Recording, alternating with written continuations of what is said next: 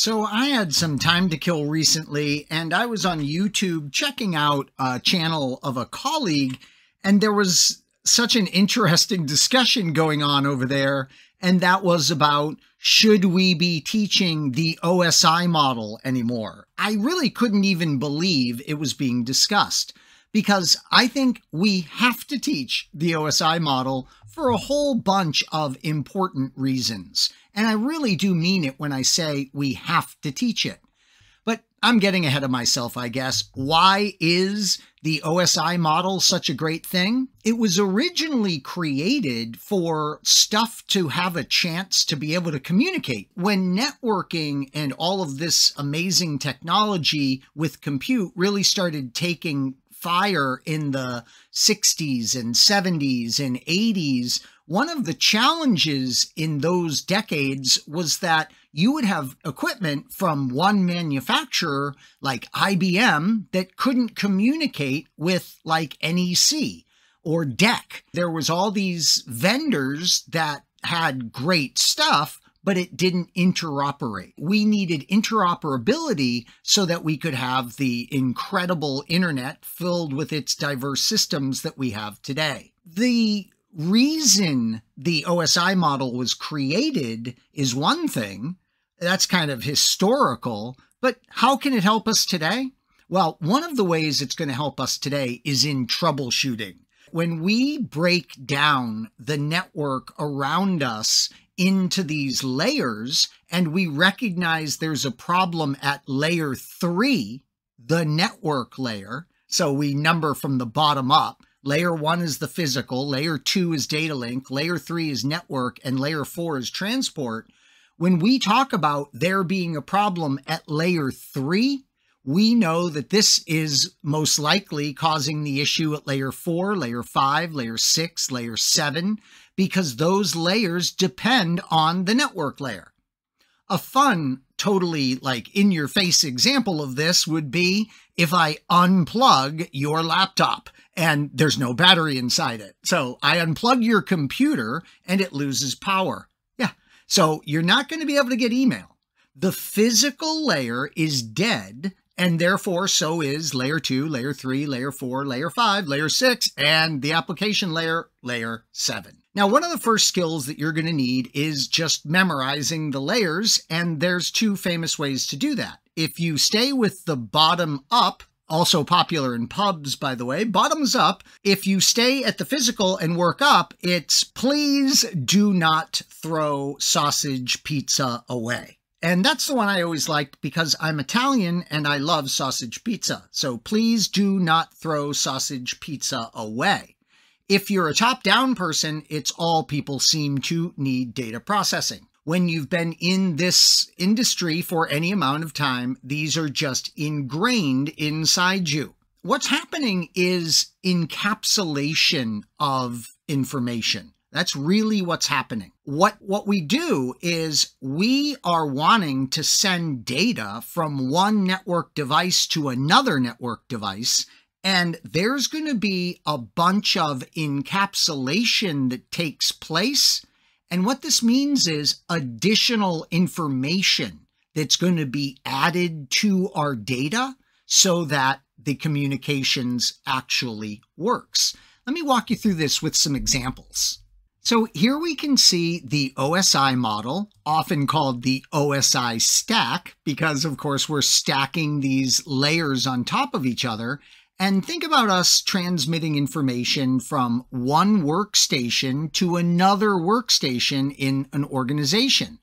And what they're communicating with is copper. The physical media is copper that is inside of Ethernet cables. So the physical layer consists of copper, and the physical layer encapsulation involves chopping up our data into the appropriate bits for transmission onto the copper wire. Then what happens is we are about to send this over an Ethernet network. So at the next layer of the OSI model, the data link layer, we will encapsulate, and we don't do it, the machine does it for us, thank goodness. The computer will encapsulate onto our data information about our MAC address, because the MAC address is the identifier of a workstation in an Ethernet network.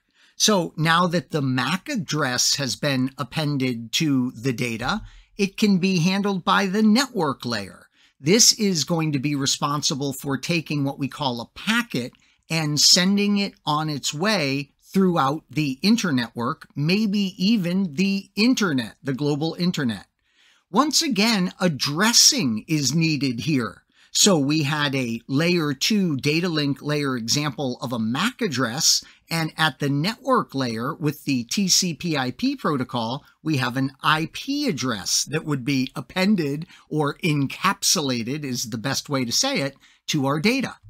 At the transport layer, we have options for how this data will be transported through the network. For example, if we use transmission control protocol, we'll be transporting the data reliably. If we use user datagram protocol, we'll be transporting it unreliably. I'll do videos on this for you to make sure you understand TCP and UDP fully. But for right now, we note that the TCP or UDP information would be encapsulated on our data.